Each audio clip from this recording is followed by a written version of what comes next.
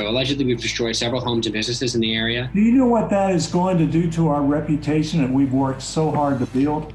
I think I speak for the board where we have a fundamental issue that we don't have internal talent that is looking out for the safety of the company. What are we going to do in the next 24, 48, 72 hours to communicate with the public and convince them we're not a bunch of amateurs, because we certainly look that way right now. We plan to share all relevant information that we have with the media.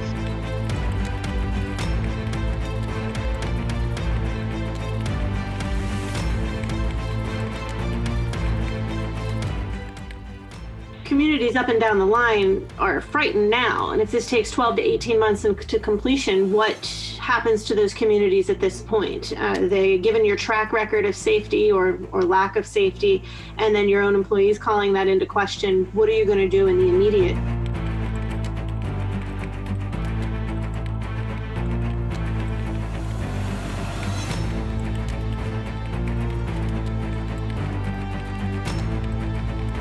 I think it's important to note, in the short term, in the immediate term, we're currently shutting down all the affected pipelines. It seems that you've had a pretty bad track record over the last 3 years or so. Would you just say this is business as usual for Blue Vector?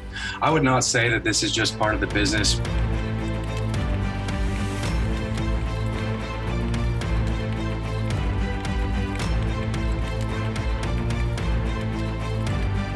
Y'all did an exceptionally good job, and it reminds us about, as alums, why we're so Penn State proud. We really did enjoy it and had a wonderful time, so thank you. You can talk with some of the folks who know me. I'm not like Jax Henderson at all. Sometimes it was hard to keep a straight face through some of that act, but nonetheless, it was fun.